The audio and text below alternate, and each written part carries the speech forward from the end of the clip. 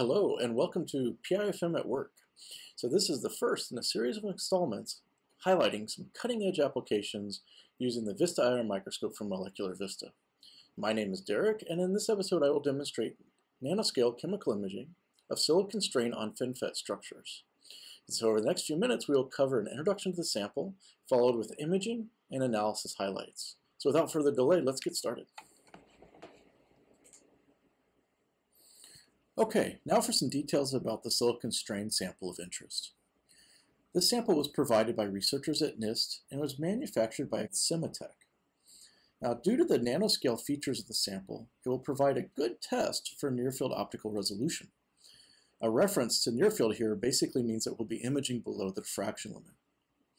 Now, because there is a spectral shift in silicon oxide as a function of stress, the sample will provide a means to determine the nanoscale chemical information and at what spatial resolutions the chemistry can be observed. Now, this sample is composed of silicon germanium and silicon oxide, and it's constructed in such a way that there are well-defined locations of the silicon germanium and the silicon oxide as demonstrated in image C. Now, the stress in the silicon oxide arises from a lattice size mismatch or difference between the silicon germanium and the silicon oxide.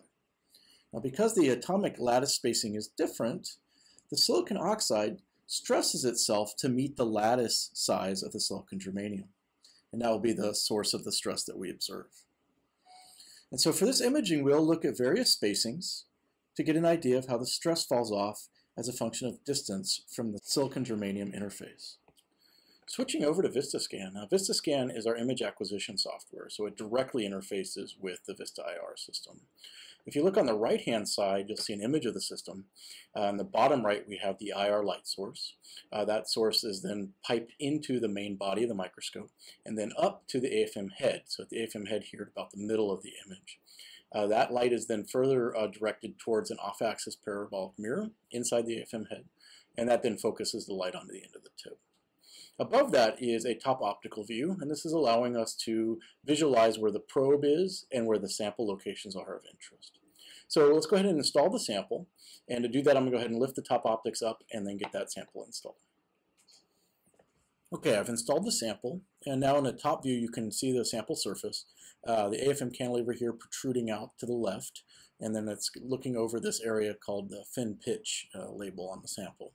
Now, this is a little different than the SEM micrographs that I showed in the sample description, but what's better about this region is that we'll actually have varying pitches of silicon germanium and silicon oxide in the same sample area. So this will really give us a chance to look at how that stress changes as a function of distance, all in the same field of view.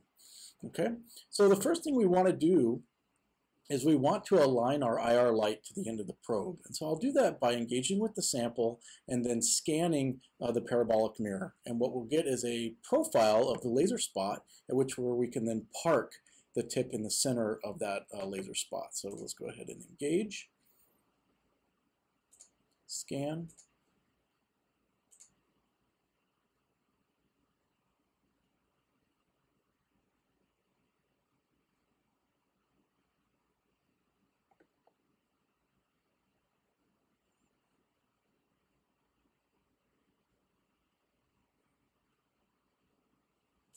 okay, and so you can see that laser spot here. And so now what I can do is position the mirror such that it hits the tip at that spot. Okay, with the light source aligned to the tip, what we can now do is switch over to our sample scanner, where we'll raster scan the sample underneath the AFM probe. And we'll start with an area of about 10 microns. This will give us a nice lay of the land. And we'll tune our laser to 1122 wave numbers. This is a line which we'll be able to observe the silicon oxide stress. And so now we'll go ahead and engage with the sample and start that scan. And you'll see on the top we have our topography, our forward and backwards, and then our PiFM channel coming in on the bottom. So you can see the signal strength coming in where we have different line pitches observable in the topography, and then we'll see different intensities in that 1122 line in the PiFM channel. So I'm going to go ahead and let this scan. It's going to take about 7 or so minutes, and then we'll come back and analyze what we see. Okay, so the image is finished, And so let's take a minute to kind of reflect on what we see here. So the topography is showing us that the pitch spacing for the silicon germanium on the left-hand side of the image is tight, so that it's much smaller than what we're seeing on the right-hand side of the image.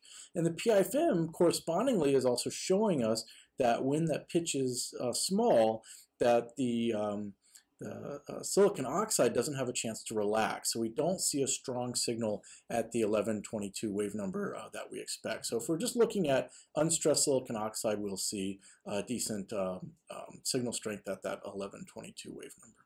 And so here what you're seeing is when we get in those really tight spacings that stress is high and that wave number doesn't recover. So now let's go in for a little bit more detailed analysis. Let's zoom in to this region here. So what we can do is capture a bunch of the fine structure, one big path and one kind of medium path, if you will, in between the two. So let's go ahead and start that image, and then we'll return when it's finished and do some spectral analysis in that field of view. Okay, now the zoomed in image is finished, and now you can get a little better view of how that silicon oxide stress is being affected by the silicon germanium lines. And so you can really see how it falls off as a function of distance, and when the spacing is too tight, it just cannot fully relax. So now to get a better idea of what's happening spectrally, let's take a series of spectra across this particular gap that we have on our field of view. So I'm going to come over to our spectroscopy tab, and I'm going to define a path that you see here. So this path is going to go from the tight spacing over to the larger spacing, and we'll take one spectrum at about 1 second each, and then we'll go across for 60 full spectra. So let's go ahead and get that started. And now it's going to start at the beginning, 1 second, and go on to the next. So while this completes, I'll go ahead and let this finish. We'll move over to the SurfaceWorks package where we can then analyze it. Okay, moving over to the SurfaceWorks package now, we can look at the 3 images we acquired during our imaging session today. The first one is just that PiFM scan of the laser spot. So that was something we were doing just to do initial alignment of the IR spot to the tip. Then we did this large field scan where we were looking at about a 10 micron area over various pitches of silicon germanium and silicon oxide. And then finally we zoomed in to a region where we saw 2 basically different pitches, a large pitch and some small pitch, to look to see how the stress was being affected at the local level, and then what kind of spectral changes we could see to identify how the stress was affecting the spectra. So what we did at the very end is we took this line scan of spectra, and so let me come over to that result. And that's what we see here. So this is the PiFM image, and then this was the trace of a line of spectra that we took. So we've took 60. Starting down here at the very bottom is our first one, and these are spread out so that we can get a sense of looking at them in terms of how they evolve.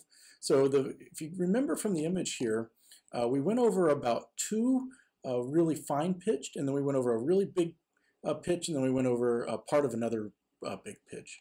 And so if we look at the spectra, you can see that the 1122, the individual spectra are not changing much when we're in that high stress region, right? We get a little bit of it wanting to kind of come up, but mostly the 1122 peak is suppressed. As we start to get to those larger bumped areas, you really start to see that peak dominate, and it starts to come up. So in this region here, we're going through that large peak, and you can kind of see it as this section here, that 1122 peak, really starting to shine. Then we go through an area where it drops down again, and that part we expect right in here in this middle section around spectrum 45. And then we start to rise again as we get towards spectrum 60, which is over here in our last one, right? And so then you really start to see that 1122 come back up. So you're seeing this peak diminish as a function of stress and really recover when it is relaxed. So with that, I'd like to conclude our imaging session today on the silicon germanium sample. Hopefully this gives you some insight to the power of the PiFM technique and this particular application for silicon strain. If you have applications of your own that you're thinking about, please do contact us and see if there's a good fit for your application and our technique. So from all of us here at Molecular Vista, we wanted to thank Aaron Wood at NIST for the sample and allowing us to explore this new application of silicon strain. If you have any questions or would like more information about our Vista IR system, please feel free to contact us at info@molecularvista.com. Also feel free to subscribe to this channel. We plan to do more of these video shorts in the near future, and you can learn about new applications and new developments with our instruments.